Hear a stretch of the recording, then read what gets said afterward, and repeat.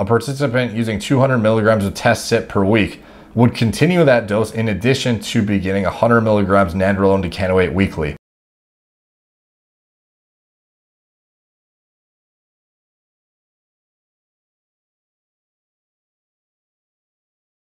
What's up guys, Derek, moreplaysmoredates.com. Today we're going to be talking about nandrolone decanoate use with TRT. So a lot of people always want to ask, can I take Deca with TRT? Is it going to fuck me up long term? Is it something I can do to relieve joint pain? Is it something that can be used in conjunction with my TRT? You know, there's not a lot of data in the past years that have been useful to reference. And frankly, there isn't a lot now, but one study did come out March 9th that I've had sitting on my to-do list for a while now that I feel is worth shedding light on because it actually evaluates Deca use specifically with a, generous TRT dose and exactly evaluating what effect it had on joint pain. Because the main reason typically people use nandrolone on top of test is to relieve joint pain. And it's interesting because in this article, nandrolone decanoate relieves joint pain in hypogonadal men, a novel prospective pilot study and review of the literature. Basically, like half the thing is going through just, data backing, not even backing, just elaborating on how nandrolone works, the background of it, its history, its synthesis, the side effect profile, blah, blah, blah.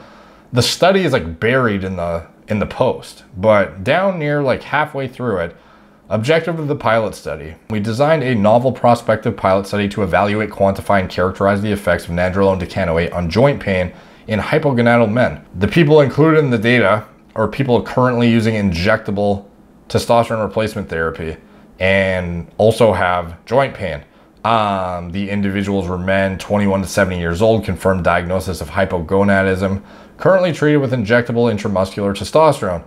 Blah, blah, blah, blah, blah, blah. Eligible participants initiated intramuscular nandrolone decanoate dosed at 1/2 of their current testosterone cypionate regimen. So this is very, very standard, seeing this dosage scheme. Example, a participant using 200 milligrams of test sit per week would continue that dose in addition to beginning 100 milligrams nandrolone decanoate weekly.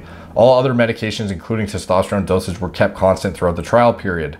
The dose of nandrolone decanoate was also kept constant until all data was collected. So the results, 48 eligible patients completed the initial study and 18 men, 37.5%, responded to follow-up requests. The median duration of therapy was 62 days. Median dose was 110 milligrams per week of nandrolone decanoate. So this means that their TRT was at least 200 to 220 milligrams-ish. So around, it says the range here was 100 to 150 milligrams of nandrolone. So that means the TRT dose was anywhere from 200 to 300 milligrams, which is interesting and pretty generous. Participants' mean age was 46 years old with a racial makeup consisting of 15 Caucasians, 2 Hispanic, 1 African American.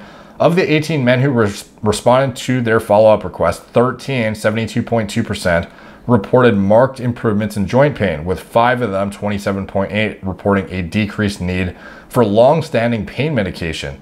Amongst responding patients, pain scores were reduced on average by 52%. Even when accounting for treatment non-responders, the collective improvement in pain scores observed across each of the 4 subcategories of the RAPS was both statistically significant and profound. No adverse events were noted. So, no adverse events. That is largely because this is a short study. We're not looking at the long-term deleterious impacts on cardiovascular health that nandrolone may have in conjunction with TRT. This is just short-term. Did somebody die during the study or not? No one did, fortunately.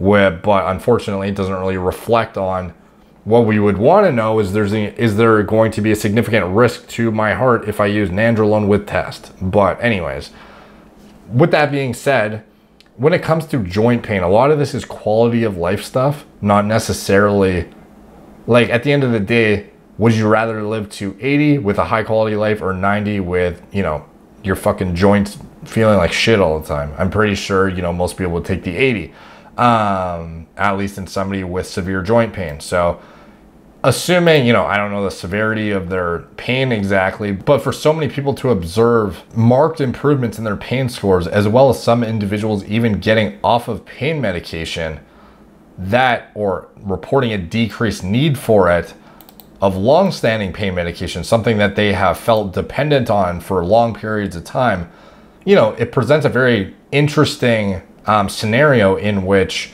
you know, not only quality of life has improved significantly, but it's also decreasing the need for certain medications that may have otherwise had potentially an even worse effect on actual, you know, overall health in the long term. So maybe there might be an argument that Nandrolone in some cases may actually be healthier for some individuals than the alternative, which would be whatever their, you know, heavy duty pain medication is.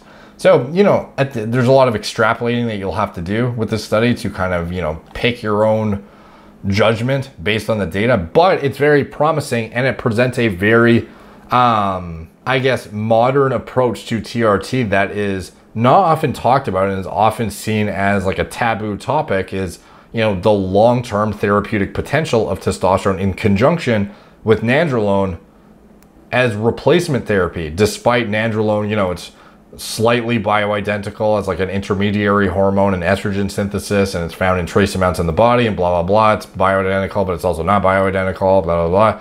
At the end of the day, is this something that's beneficial for us to use with, you know, a relative lack of risk compared to alternatives for joint pain? You know, maybe, I don't know. I guess hopefully there'll be more studies elucidating this in the future, but at the very least, it's very promising, and further studies I feel like are definitely justified to, you know, find out and replicate this and characterize these findings on a larger scale, because they suggest a novel indication for, you know, a really, really tissue selective drug that is, you know, a lot of people are fans of and appears to hold a lot of therapeutic promise for interventions in the future. So I believe that Nandrolone needs to get looked at closer in the future, and hopefully we see some cardiovascular data on it, because that's the main thing I am concerned about. So, but anyways, with that being said, it's also becoming more common to be incorporated into hormone replacement therapy clinics and protocols around the country, which,